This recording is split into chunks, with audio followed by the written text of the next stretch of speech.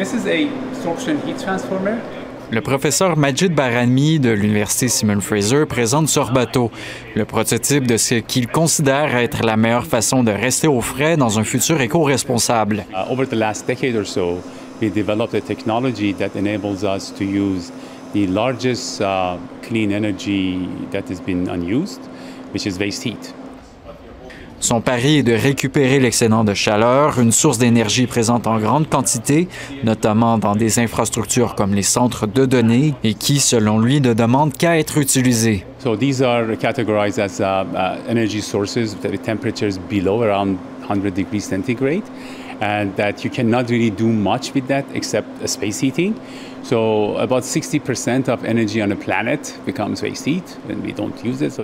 Le prototype fonctionne sur les mêmes principes qu'une thermopompe. Le transfert de chaleur permet de refroidir ou de réchauffer une pièce, mais pour le professeur, son invention se distingue.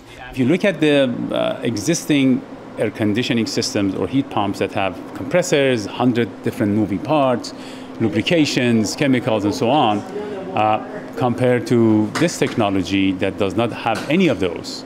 When we get to a scale, the cost would be notably cheaper. Majid Barami espère intégrer son projet dans un futur réseau de chauffage urbain centralisé de Burnaby.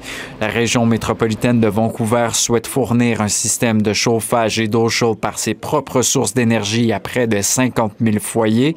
Pour le professeur, Sorbato pourrait être installé soit à la centrale de chauffage ou dans les établissements connectés pour fournir de l'air froid du résidentiel à l'industriel. Le chercheur y voit donc un service complémentaire de l'hiver à l'été. Ici Julien Latraverse, Radio-Canada, Vancouver.